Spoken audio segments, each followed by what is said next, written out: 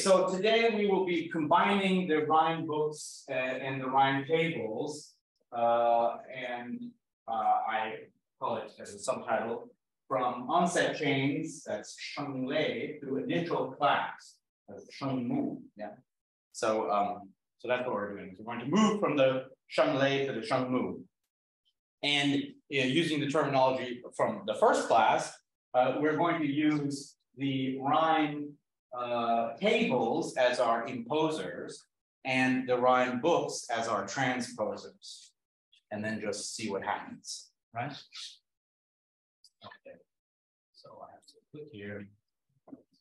Okay, so first, just I think a little bit of repetition every day, is good.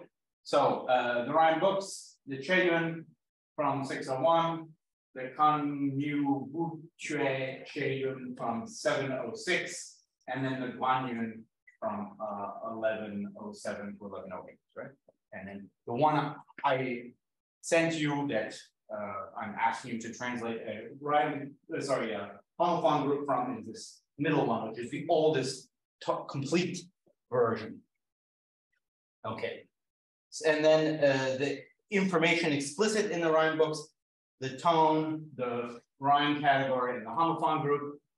And then implicitly, we have the rhyme category using the rhyme chains, the onset chains, which are our sheng lei that we're going to be talking about today, and then the divisions, which I haven't talked about yet, but are somehow like the ranks of the rhyme tables. Yeah, okay. And then the rhyme tables, the Yunjing and the Qi Yinrui both published in 1161. Yeah, and then what information is given in the tables, the rhyme category, the initial category, which we'll call shengmu, the rank, and whether or not it has a medial W, right? So like one thing I'll point out is whether or not something has a medial W is only available as information from the rhyme tables, not from the rhyme books. Okay, so let's make these two sources interact. Yeah, so we're going to impose rhyme table initials on the rhyme book onset spelling chains.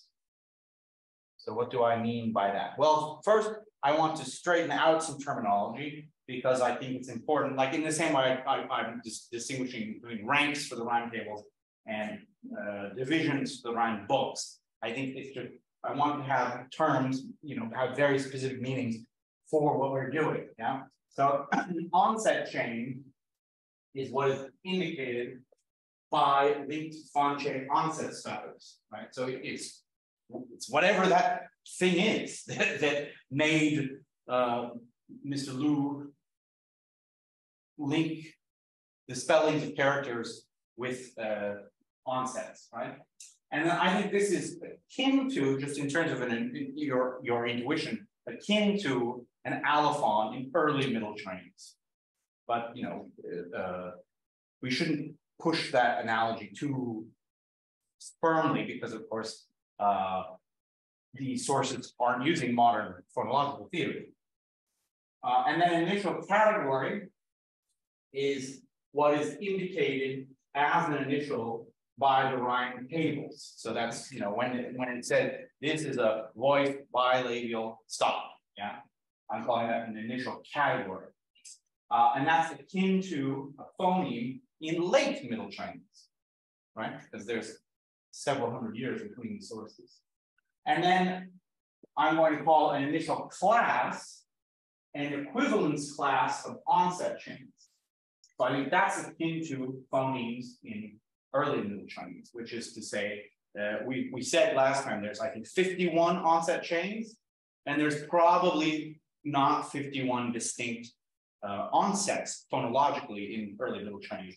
So we have to kind of gather these chains together somehow. And those equivalence classes of initial chains are what I'm calling initial classes. And then in general, in Nathan's, hybrid Chinese speak English, I use category for later sources and class for earlier sources that are indicating the same thing. So like rhyme category is what I say for Middle Chinese, and rhyme class is what I say for Old Chinese. But here we're just dealing with late Middle Chinese and early Middle Chinese. So we want to move, basically moving from the Shenglei to the Shengmu is moving from the onset chains to the initial classes using the initial categories. Yeah, is that terminology okay? Yeah. All right. So so there are 36 initials according to the rhyme tables, yeah? And these are they. So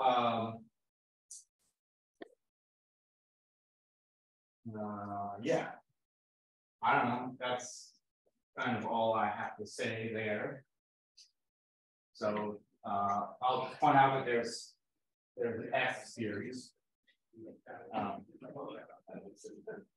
which we're going to get rid of.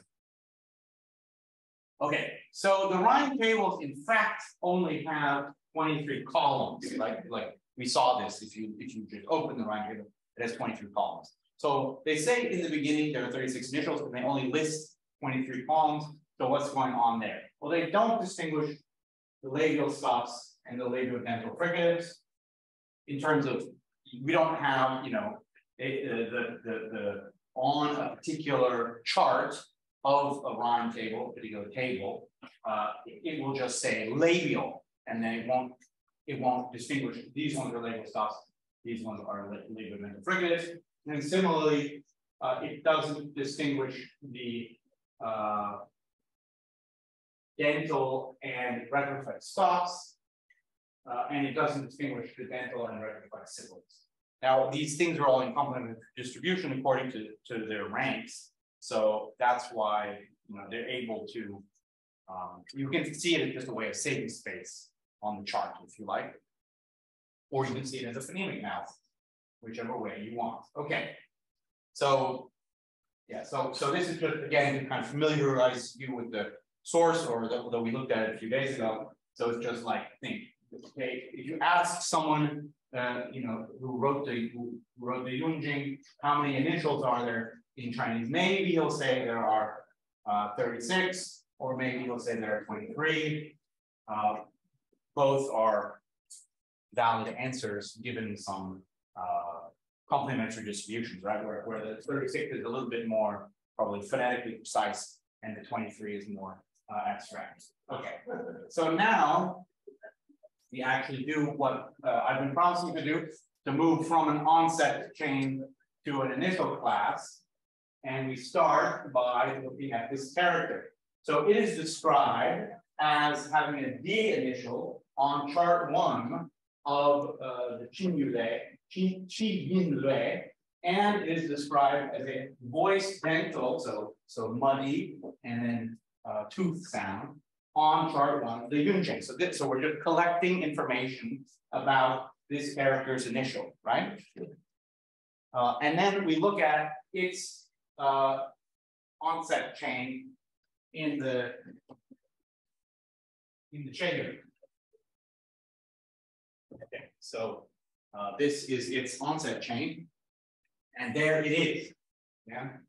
So if we've convinced ourselves that this starts with a D, then we get the rest of these, right?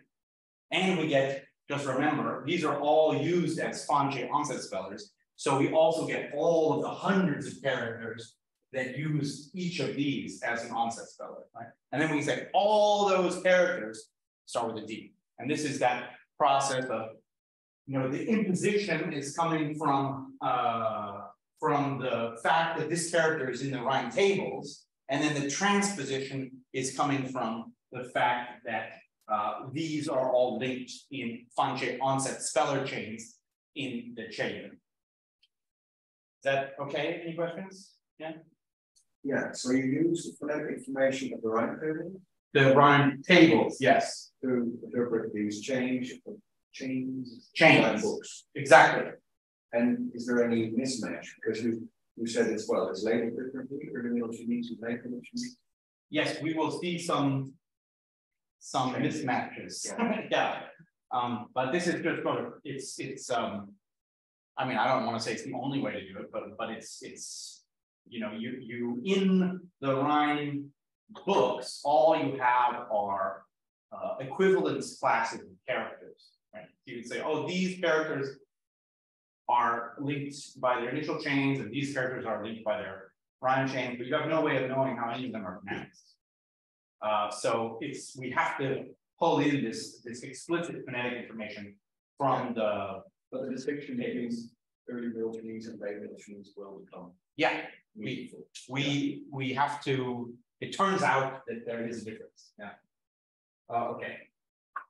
So there's a total of 13 cases where there's a one-to-one correspondence between a rhyme book onset chain and a rhyme table initial category. Okay. So we saw one, which is why I chose it. In this case, you know, like if you look for things in the rhyme tables that start with D, they're all going to get you to this chain in the rhyme books. Yeah. So this is a simple case, and then we can say, you know, grosso modo, a D in early Middle Chinese is a D in late Middle Chinese, and these are the words in early Middle Chinese that started with D. I mean, these words and all of those that feed into them. Right? Okay. And we can do that with ta, with da, with na, with da, with ta, with da, with na, with ga, with na, with sa, with za, and with ra from nya. Okay, now I'm already sort of, you know, pulling that card up from my sleeve, but so this is recognized as a separate initial in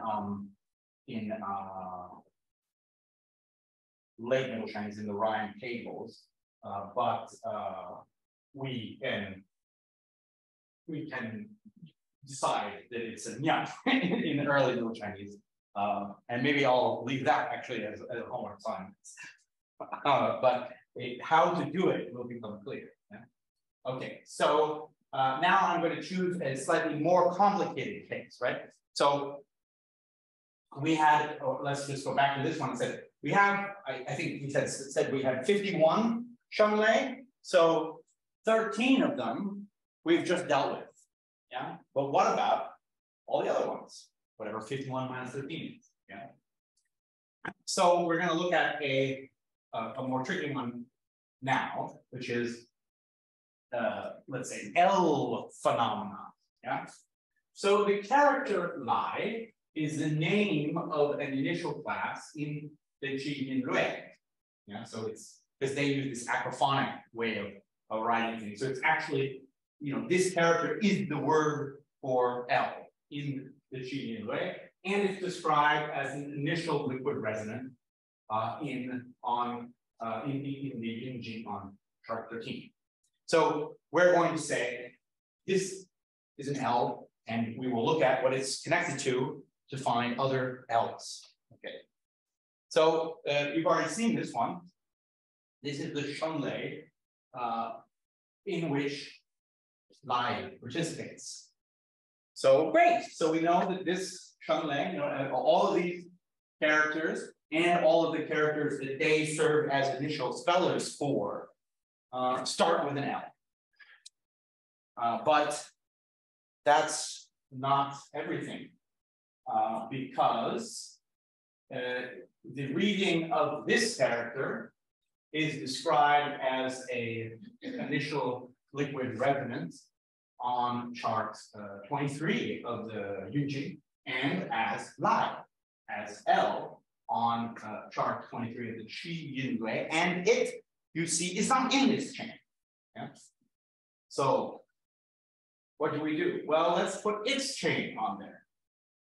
Yeah. So we have now two chains that we think, let's say, are in the running for L. Yeah. Now, the reading of this character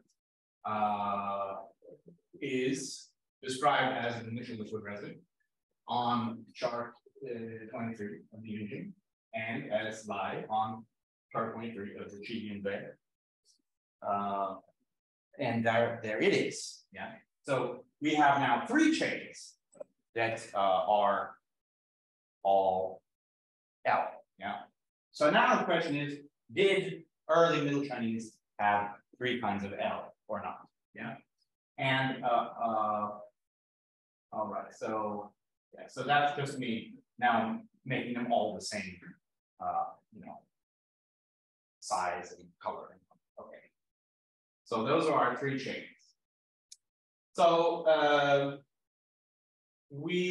so here's just basically summarizing what we've just learned, which is if we look at the relationship between the rime tables and the rime books, we have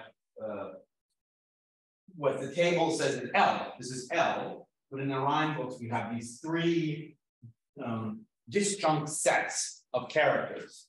So just as a kind of maybe keeping track of the information or as a provisional hypothesis, then we can say we have 3 kinds of L. But do we really have 3 kinds of L? So I think there are 3 options in terms of how we analyze a situation like this. We can say it's a meaningless textual artifact, right? It's like, well, he happened not to have ever used, you understand, right? Let me just go back to, like, if Mr. Liu had had 15 more minutes, maybe he would have made a character, he would have added another character to his book that had an L in it that somehow linked these 2. Yeah? That's the sort of, it's just a philological artifact. Yeah? Maybe they're distinct allophones of a single phoneme. Yeah? Maybe we have like a clear L and a dark L, something like that. And then you would have some reason to think, oh yeah, there's a reason why these Shanglei are not linked. And then you would expect certain things like maybe they come before different vowels. Yeah. And a third option is that maybe we had actually distinct phonemes. We had like L and Sh or something. Yeah. And that was merged by the time of the rime tables. Yeah.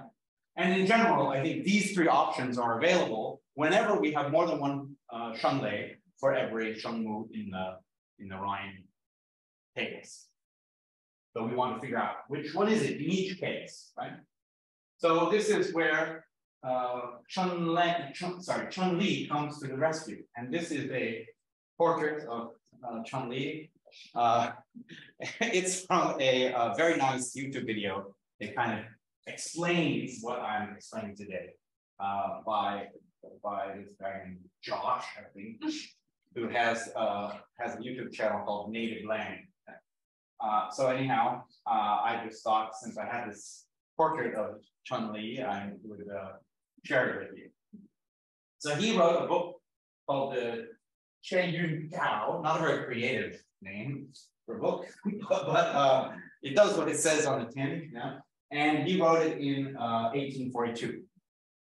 So actually, we've already seen his work. He's the first one to really follow these onset and rime speller chains in the original, right? So he went and did all this, what we can do now with Gephi and a spreadsheet, which he did in a very meticulous way back in 1842.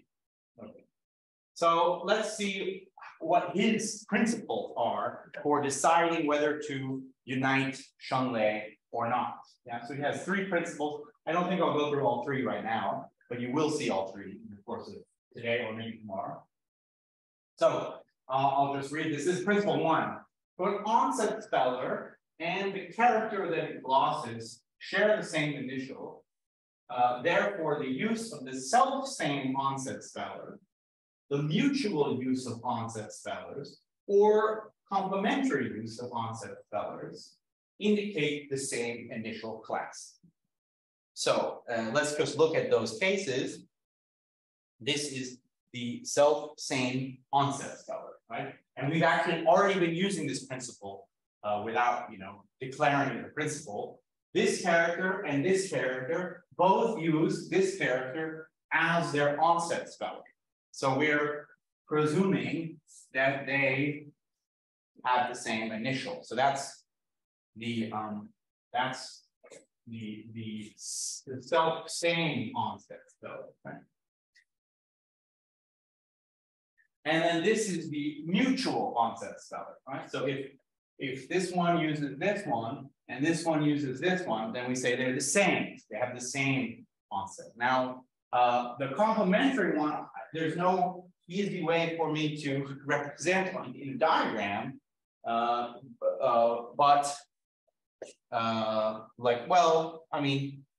it would be like this, right?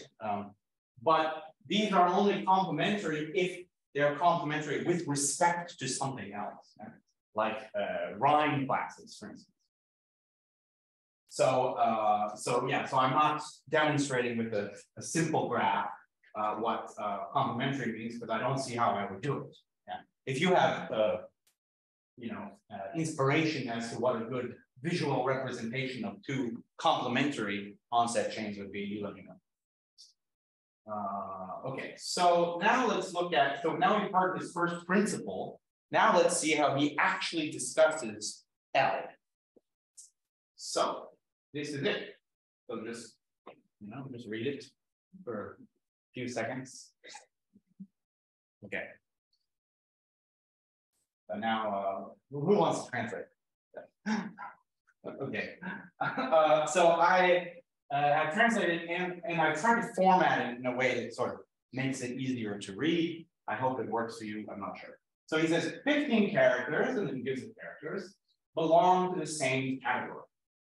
Although this set does not connect with this other set, and a third set connects with neither of those two sets, all of these characters are actually in the same class. So just to look back at our picture, he's saying, yeah, I acknowledge there are three sets that we have reason to all call L, but I think they're all the same sound.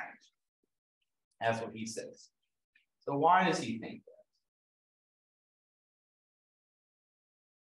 So that's his kind of thesis, and now it becomes the evidence. So because these two characters are mutually used, and these other two characters are mutually used, these three pairs cannot connect with each other. Now, this is the things he's talking about, right? So you say, here we have a loop. That's the way I think about it in graph theory, right? So here we have a loop, here we have a loop, and here we have a loop, which means these three chains can't connect. Now,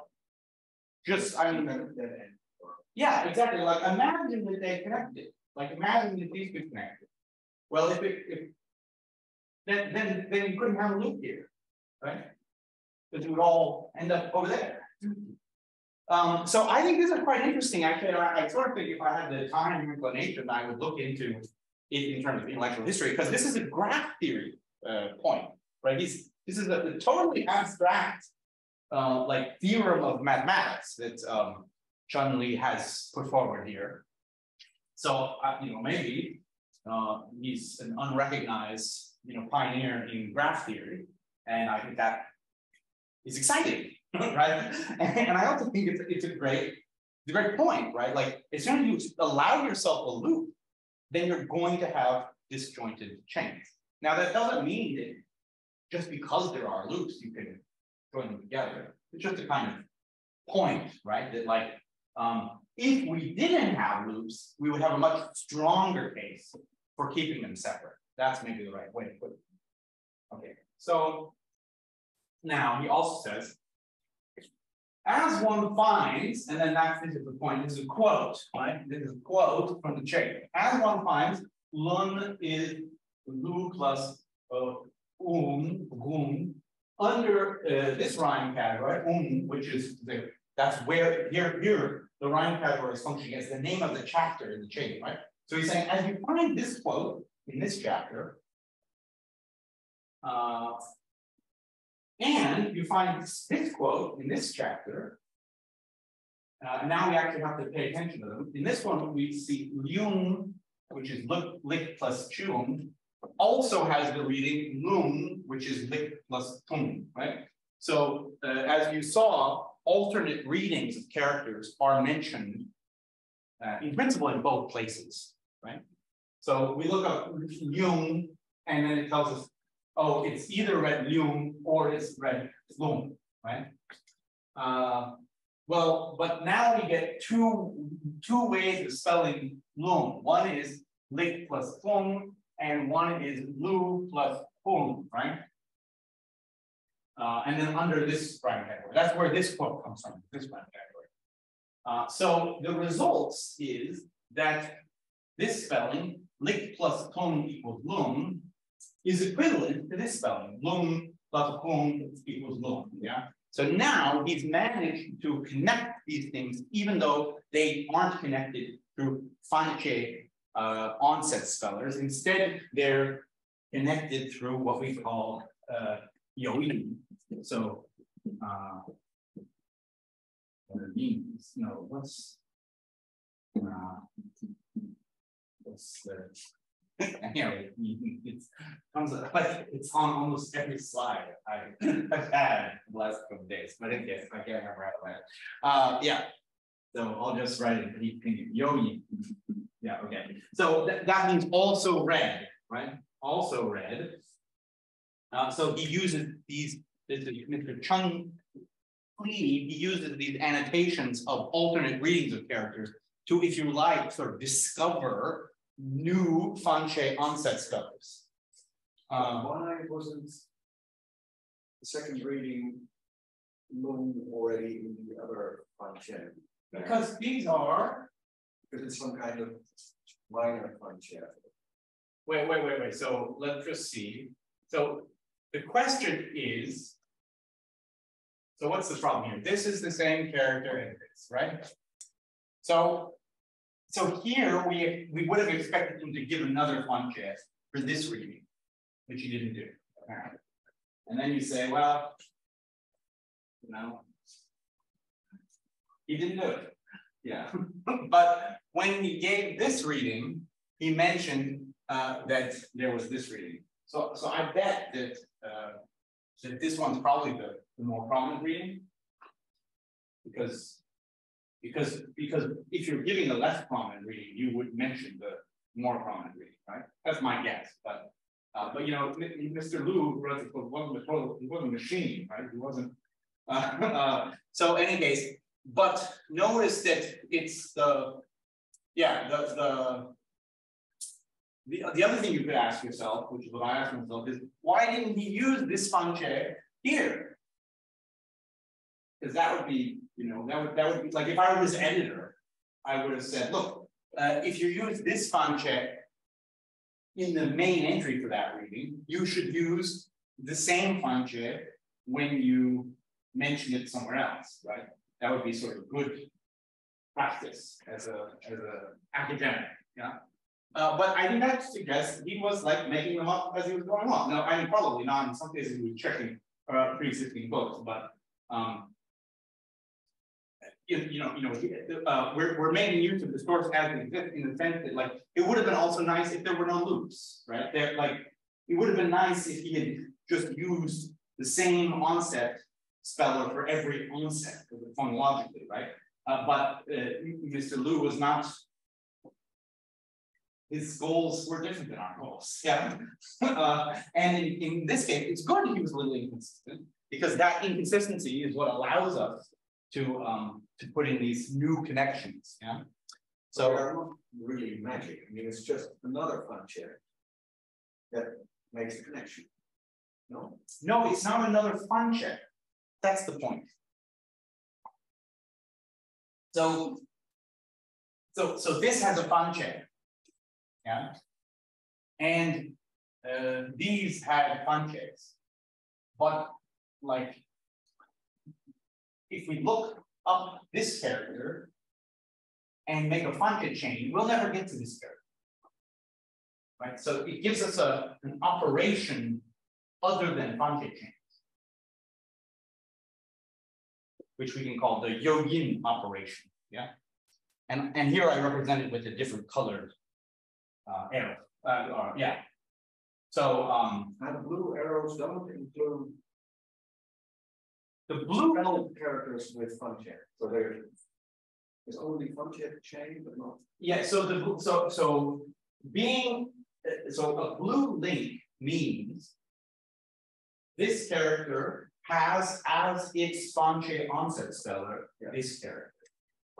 Now, I'm only, just to save space and make it look clearer and to save myself a lot of time, I'm only putting characters up that are in fact used as onset spellers, right? So there's like hundreds of other characters that will point to this one, and hundreds of other characters that will point to this one.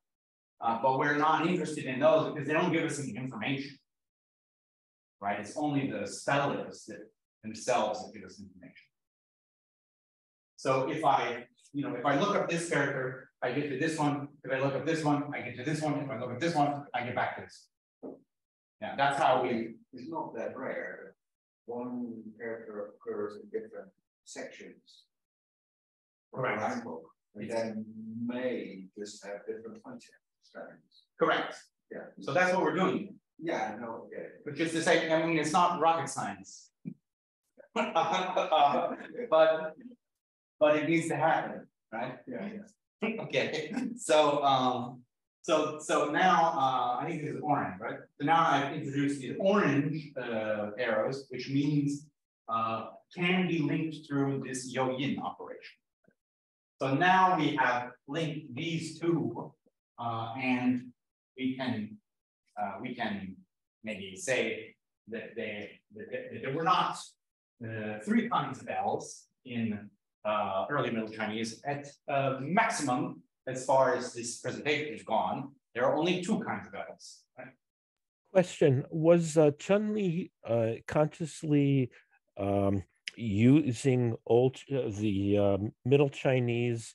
Was he trying to figure out how it was pronounced? Is he going by some sense of how it was pronounced in the Tang Dynasty, or is he using his own pronunciation, knowing that Li is is pronounced with the same L as Lu or something?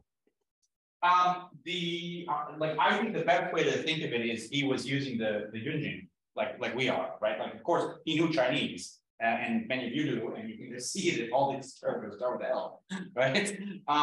But we're trying to be, exact, right? So it's better to use a source from the 12th century than to use a source from the 19th century, like his own knowledge of Chinese, or a source from the 21st century, which would be our own knowledge of Chinese. So I think it's best to understand him as doing exactly what we're doing here. And of course, he still didn't use IPA or anything like that, or any kind of romanization. So what he was interested in is the kind of structural relationship between the rhyme tables and the rhyme books. And until his time, people had just kind of assumed that the 36 initials of the rhyme tables were the same as the implicitly given initials of the rhyme books.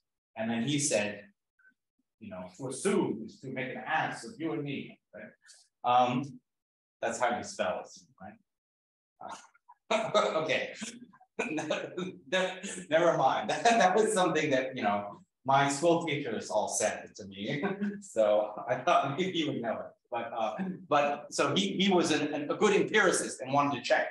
Is it true that the phonology, if you like, of the tables is the same as the phonology of the books? And this is how he went about checking that. And then he discovered that they're not.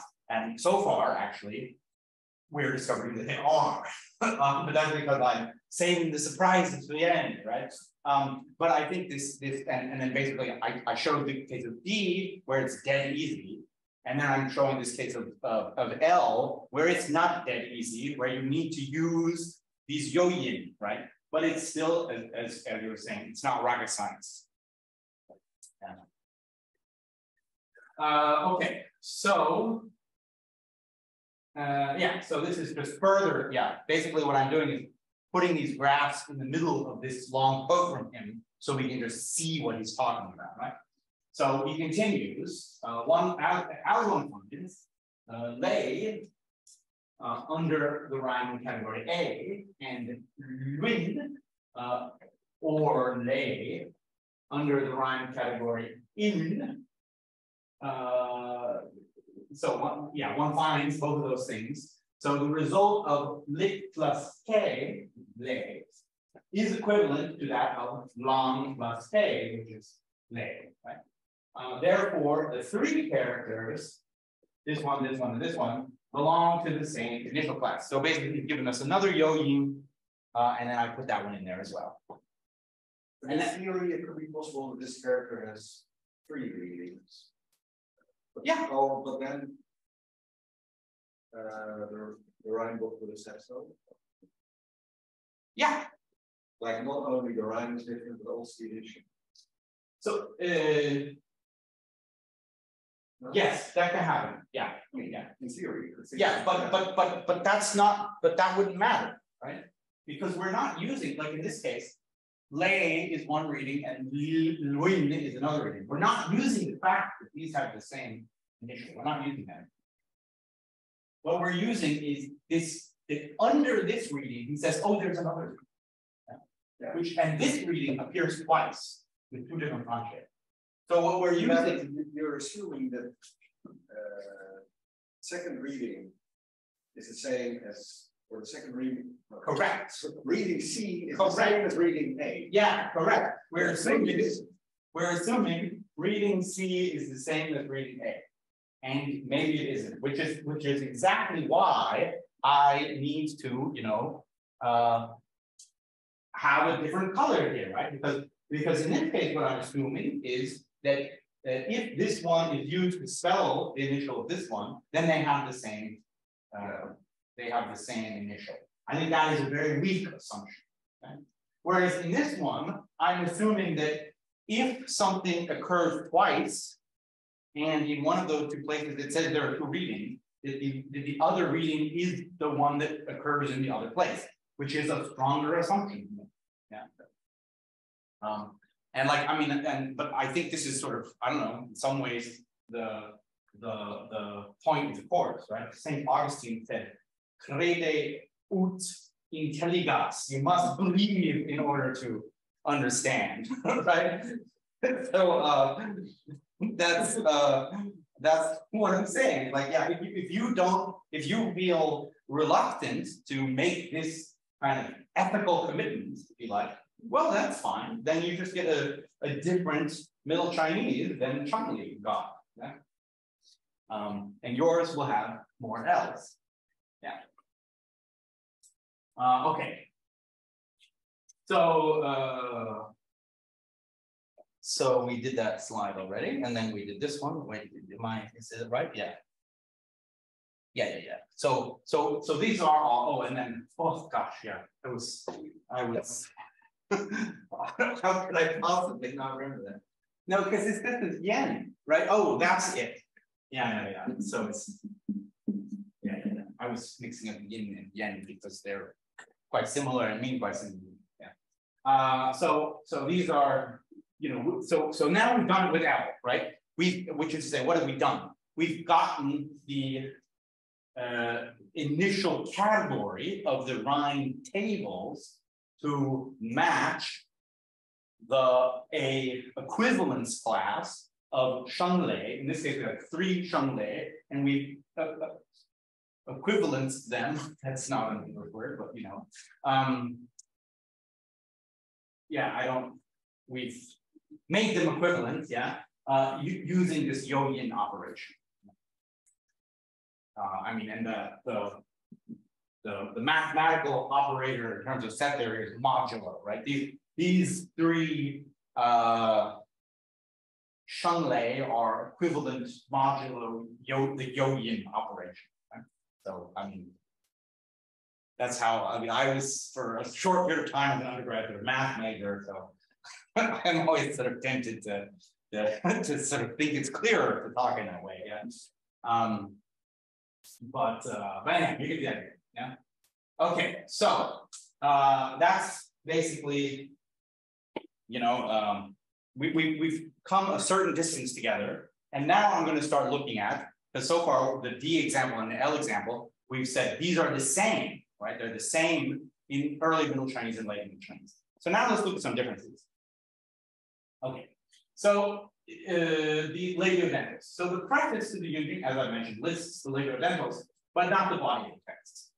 So that's already sort of, you know, if the labials and the labiodentals were really different, then they probably wouldn't have put them under the same header in the rhyme tables. Yeah. So and then if we look at, you know, just other sources, earlier sources, labiodentals are not listed in the fragments from Dunhuang attributed to the 9th century Buddhist monk Showen, and he lists the initials, right? So basically, this fragment of his is analogous to the 36 initials of the Yunjin, but he doesn't list the labiodentals.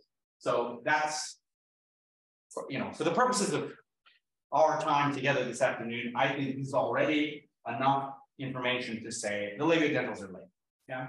But properly speaking, if we are going to accept the first point, then we need to prove that the dental and the retroflex stops are separate, right? Because the Yunjing also doesn't distinguish in its mise en page between the dentals and the retroflexes. So in order to prove to ourselves that those are distinct in early Middle Chinese, I would have to show that their shenglei don't have any yogin, for instance. Yeah. But I can't do that yet. I can't allow myself that because we haven't talked about the ranks or the divisions. Yeah. And actually, I'm just going to drop that there. Like it's not very interesting to say, oh, some of the P's can be into S. Yeah. I also think that what you could do is you could find shenglei that link P's and F's, except you can't do that because they're not distinguished in the Yunjing. Yeah. so it turns out to be a little bit trickier than you want. But look, you know, there were no F's in early Middle Chinese. I hope I've convinced you of that. If not, that's your problem. Yeah. But that's considered one reason I'm touching on is that's considered one of the sort of, you know, things that Chun-Li did was figure out that there were no labiodentals. But what he's really famous for is separating these, separating the retroflex affricates from the palatal affricates. That's his great contribution to science, yeah, if you like. I mean, maybe he also discovered something about graph theory. So let's look at that. Okay. So here are two chains of characters that the rhyme tables classify as initial, right? So there they are. And we have two of them. So I'll just tell you there are no yogin that will link them. Yeah.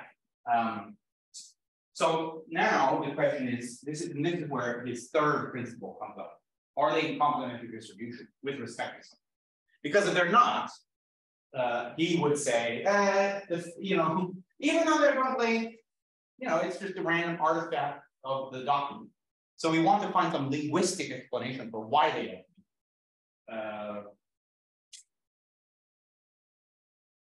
I feel like I'm about to lose you, so I'm gonna do this, you know, very slowly, right? What would we need to do to say that these actually represent the same entry? What we would need to do is show if they are in complementary distribution with respect to something. So what we're going to do right now is the mirror image of that. We're going to say these really do represent two different initials, which means that they aren't in complementary distribution with each other with respect to anything. Yeah, that's what we have to do. So what I've done here is I just put their rime categories next to them. Okay. And what is this? This is the one like this. If you this is the chapter that you find this character in the shape. So it's the rime category of that character. Okay, and then here I've just written them in Roman for the benefit of you who you know like Roman. Okay. So let's look at the rime spellers for links to these onset changes. So 3 rhymes are shared by both. You see that? Here's yang, and here's yang, here's yin, and here's yin. Which is to say they're not in, these two chains are not in complementary distribution with respect to the rhymes. So that means there are minimal pairs, which means they have to be different initials. Yeah, and oh yeah, I was just, this is because maybe easier for you to see, right? So so I put in gray the characters that aren't relevant to the current discussion, but these ones where I've left the reading, so we have it here and it here. That means these two are, you know, a minimal pair, and then we have yang here and yang here. That means those two are minimal pairs. Right? So we have minimal pairs that distinguish these two initials. That means these two initials are different. Right? Okay, and then I just make it a little bit easier to see still. Okay, now you say, fine, Nathan, but your romanizations you've gotten from the chain, right? So like, this is just entirely circular, yeah? So what I need to show actually is that you can't link them. Is that right? No. Anyhow, let's just see what happens. Okay.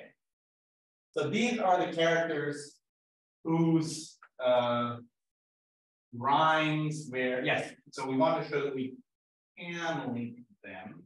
Yes, exactly. We want to show that we can link them because if we can link them, that means they're minimal pairs. And if we can't link them, that means they're in complementary distribution, right? With respect to rhymes, right? If they have distinct initials, that means those initials occur in the same rhymes. It means we should be able to link these characters through their rhyme onset chains. Okay, are you with me? This is the sort of thing where it'd be nice if everyone said, yes, I'm bored out of my mind.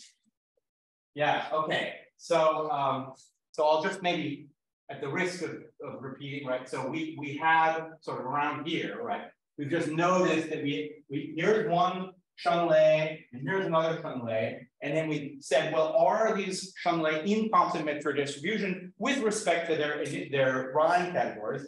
And we said, no, they're not. We have minimal pairs, and these are the kind of minimal pairs, right? So this one's with this one, and this one's with this one, and either of these are with this. They form minimal pairs. But then I said, well, I just pulled these rhymes out of nowhere, right? As romanizations. So you say, no. Prove to me that these are really distinguished in this book. So what I've done here is I have looked up the rhyme, right? Which is basically say I've just taken the small character and made a big character, right? But now we're seeing whether this character can be, what can it be linked to in its rhyme speller chains, yeah? Okay. And so far, we haven't done it, which is that we haven't linked these two onset chains using the rime chains of the onset spellers that make up the onset chains.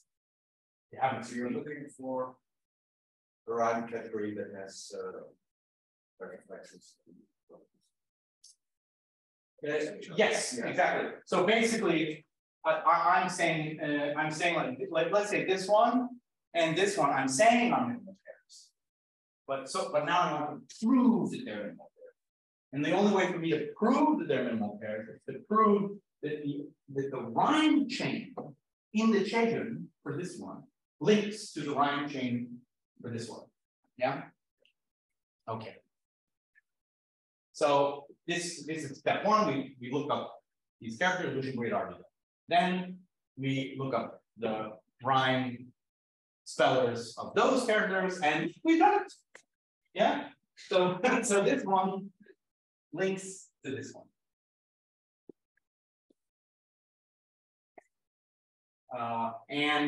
Actually, we have not managed to link this one with either of these ones yet, yeah.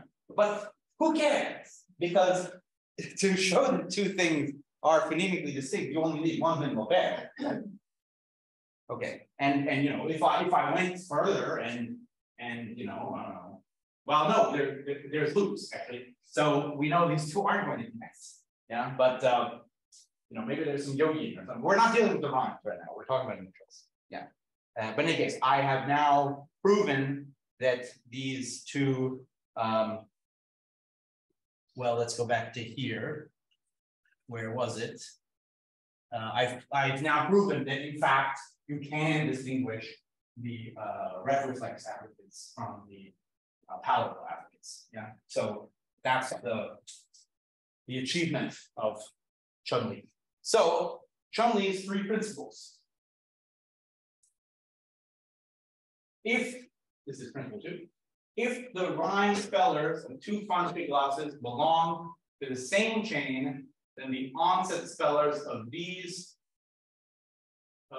same two glosses must belong to different initial classes. I think maybe this is a, yeah, that's what we were trying to show, right? Like, so if, just to do it again, if two rime spellers of two Fontaine glosses belong to the same chain, then the onset spellers of these same two must belong to different initial chains. The rime spellers, yeah. So if the rime spellers belong to the same chain, then the onset spellers must belong to different chains. It is what we just proved, right? Okay. Maybe it's where it's like walking in treacle, yeah. But basically, what he's saying is, it's like if I want to show that, like it's a mirror image kind of what we're doing. If I want to show that these two are the same rhyme, then they have to have different initials. Yeah. Yeah. Okay. So now more homework. So assignment one: translate the passage in the Cheng now, where Chun-Li sort of announces his discovery, where he says, "Yeah, I did it. I separated the retroflex affricates from the palatal affricates." Yeah? On the model of the translation that I have in the slides of L. Yeah. Now, the reason I've assigned this is because I haven't been able to find it. Yeah. So I'm hoping that some of you, find it easier to look at classical Chinese than I do, and it'll just pop out at you. But I've looked and I'm finding it hard to find. But I feel like it's a little like I feel kind of guilty, you know, trumpeting this great man's achievement if I can't find in the book where he actually says that's it, I did it. Yeah. The two classes are in the rhyme table described as reflex. Yeah, they're called reflex. They're called reflex. They're called like what's it? Shun something about the tongue and your palate. They're not. You know. Well, how did he decide which is which, or how? Oh well, he just called them this kind and this kind. And this is one character that occurs in this one, and this is one character that occurs in this one. So he used that acrophonic principle. He wasn't necessarily saying anything about the phonetics. Yeah. So at this point, we have reflex 1 and reflex 2. Correct. Yeah. Yeah. Some people. Yeah. I'm just trying to understand. Yeah. You're totally.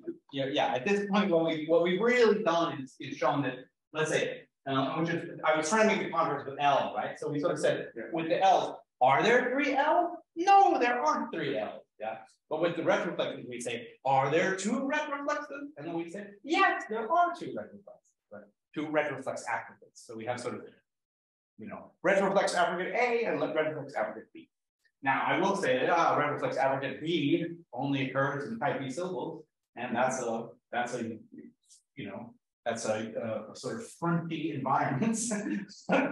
Although actually the main piece of evidence that I gave for that originally was that the palatals occur in that environment, and now I'm trying to argue that they're palatals, right? So okay, but look, this is what doing Chinese historical phonology is like. Yeah.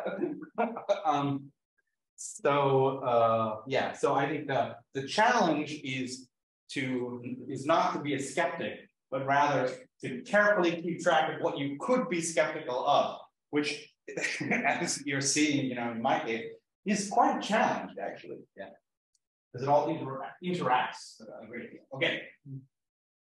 And then the other assignments, if you want, maybe should be easier. Maybe not. About the same. Is identify and translate the discussion of an initial class where Chun-Li relies on his third principle.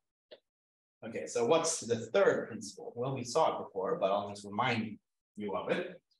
It's onset spellers linked in a chain belong to the same initial class, but there are also those that actually belong to the same initial class, but cannot be linked.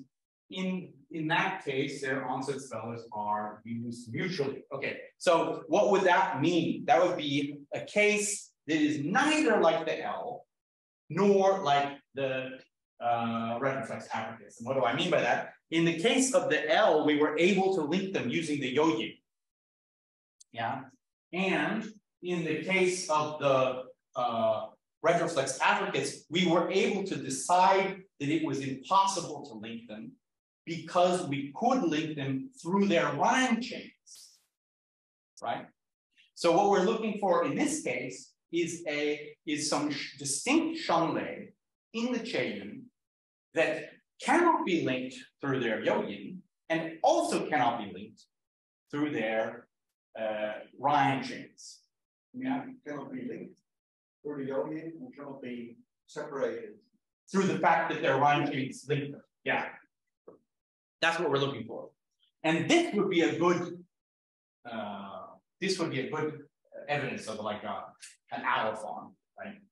Or either an allophon if you see that, you know, one only occurs before high front vowels and the other one only before back vowels, or a genuine textual artifact, like just it's meaningless noise that they can't be linked, and that none of the characters have yo-yin that would link them. Because you could also have yo-yin that don't provide you any new information, right?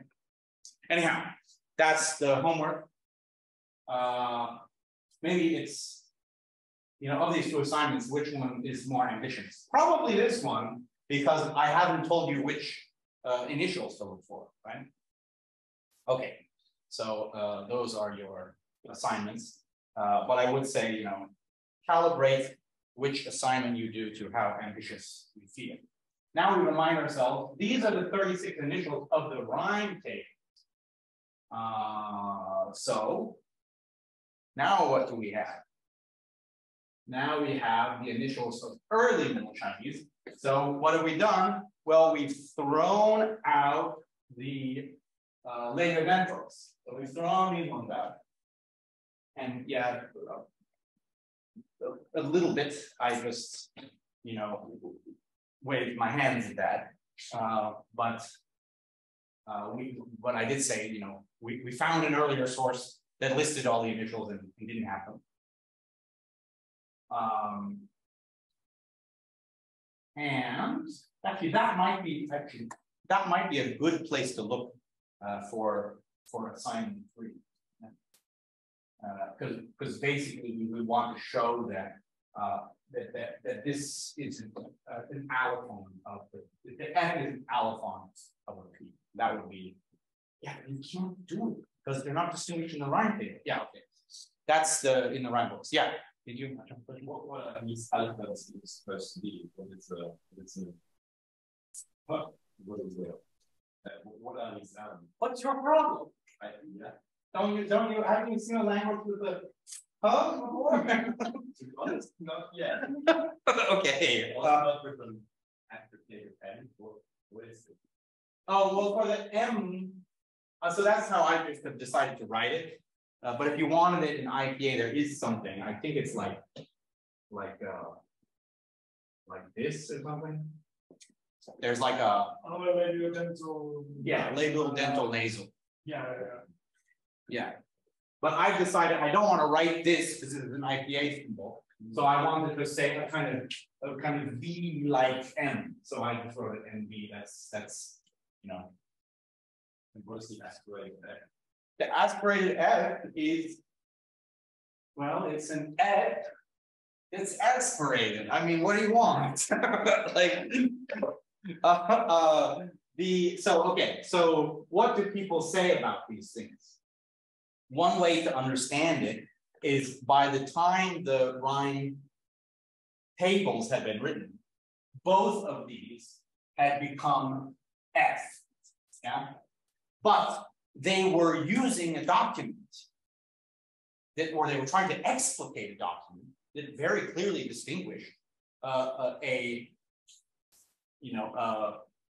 unaspirated and an aspirated version of that.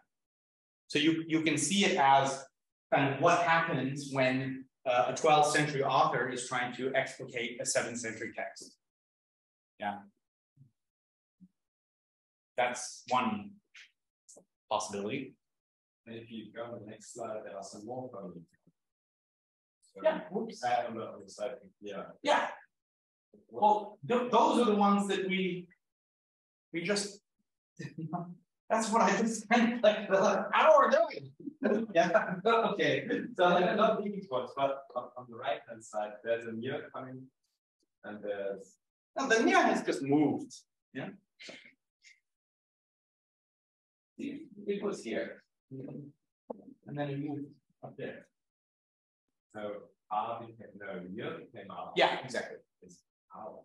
Well, this is like how. I mean, like I don't know what to talk about rhyme tables and rhyme books or to talk about reality, but like what is this character? Oh, I'm maybe writing it incorrectly. What is this character?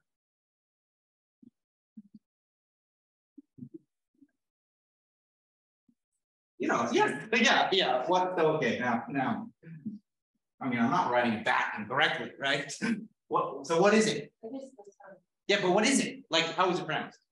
In Ru, yeah. So let's say the land of the rising sun.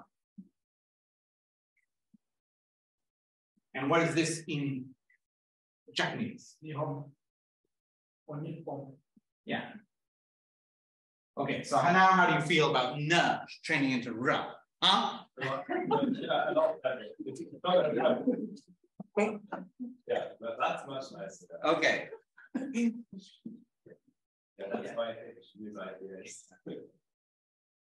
I don't feel particularly better about whatever this is like is like an upside down lowercase r with a tail or something. Is that, I mean, is that right? Something like that. Yeah, something like that, right? So kind of denasalized retroflex. If you see the other pellicles moving to retroflex, then Yeah. No, that's not moving to retroflex. Yeah, but so if we want, and then this one, this, right? No, it's. Oh, I never, like, I'm too illogical, set in my way. What's the nya symbol? It's yeah, it's a bit, that's it. That's big, Like that. Yeah, okay. So this is the idea, is that this changes into this. Well, I don't know if this, like, I don't have any intuitions about these things. This seems like a totally natural sound change to me because I know what happened in Chinese, right?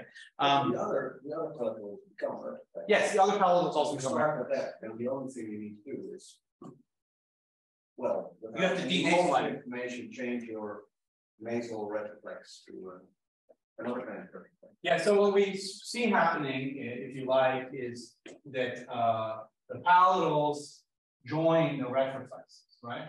But then this one doesn't have well, yeah. So it kind of, if you like, it just moved into that slot, yeah. But that's not how the rime tables analyze it. The rime tables analyze it together with L as a resonant. So anyhow, now you feel okay about these new things? Yeah, and then this is also new, I think. Is that right? Yeah, so is there a ya here? We're getting any yas here? No. No, that's good. Under the top. Oh yeah. Not sure that's the best way to put it, but it's the like in Sanskrit Tibetan, actually the kind of beauty of the alphabetic orders it breaks down into windows and now, right? Yeah, but so we have the ya and we have the gamma. So this is the and the ya we have in the rime tables. But then in the same move where we get the palatals separated from the retroflexes, we can also separate out this kind of palatal, this palatal voice velar fricative. Yeah. That would also be if some of you feel like I haven't assigned enough homework yet. Looking at how Chun-Li actually separates this guy out would also be interesting. But this is sort of where, I don't know, where it's sort of what I hate about my own process of learning Chinese historical phonology is that we, in this case, it's like there was a split and then a merger. So it feels like sort of just a distraction to look at, like, oh, we had, well, originally we had, this is what I started the class with, right? Originally, we would have had something like G and this, and then this one changed into this, and then that became sometimes this, and well, no, it became always that, yeah. And then this one split, where it became this and this. So so that's what's going on with this one, which is why I started the class. Yeah. So if you don't remember it, then I'll share the video at some point. But that is also one of these Shunlei things. Yeah. So if you like, what are the achievements of Chun-Li? They are getting rid of the labia dentals, discovering the palatals, and finding out that there's this thing which is sort of somehow a ya and somehow a ha, yeah, that can be isolated from both the ya and the ha. Okay, I think that's the end of